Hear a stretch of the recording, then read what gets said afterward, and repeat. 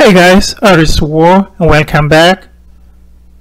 In this video, we will try to find the value of cube root of 343.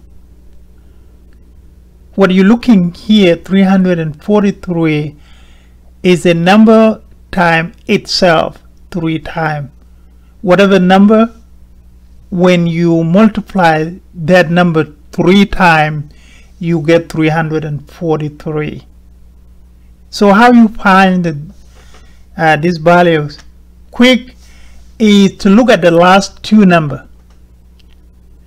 It helps you to give you an idea what are two number times it gives you 43, and that's the first thing you'll be looking at. So let's take a look if you can solve it in less than 30 seconds. So let's see. So the answer should be 7. And how we get a 7? If you multiply 7 to itself 3 times, that's when you get 343. So 7, and as you can see here, you have 3 in index.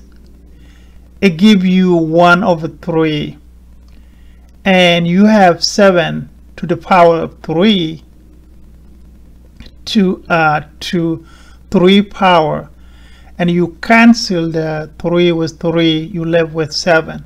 So the answer should be 7, and that's the right answer. Thank you.